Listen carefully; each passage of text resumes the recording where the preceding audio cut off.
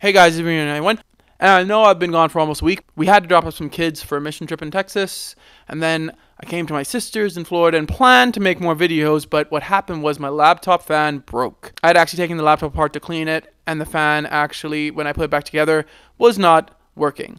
So I had to have some people take out a part that was jammed. Then I had to get a new fan and put it in my computer.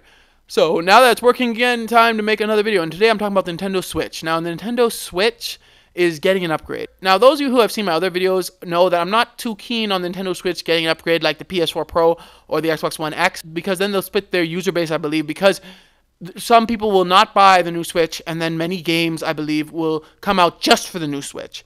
But they're not doing that, and I'm glad. What they're doing with this upgrade is they're putting in a new Tegra chip that will cause the Switch not to be as hot, so Switches won't bend as much, apparently, according to Review Tech USA anyway.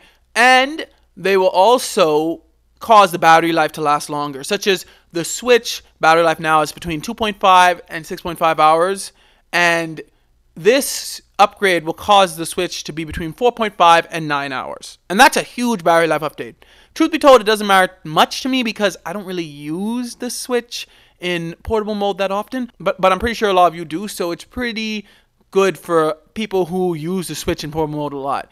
Because 4.5 hours being the minimum, that's a pretty good amount of time. So it is good to see Nintendo is upgrading the Switch, and it's good also for me to see that they're not upgrading it like the Xbox One X or the PS4 Pro. I just think that right now they do not need to split their user base, because if they make a more powerful Switch, a lot of AAA companies, I believe, will be like, yeah, we're only making games for that Switch, not for the old Switch. And that kind of would be a slap in the face, in my opinion, to a lot of people who bought the old Switch.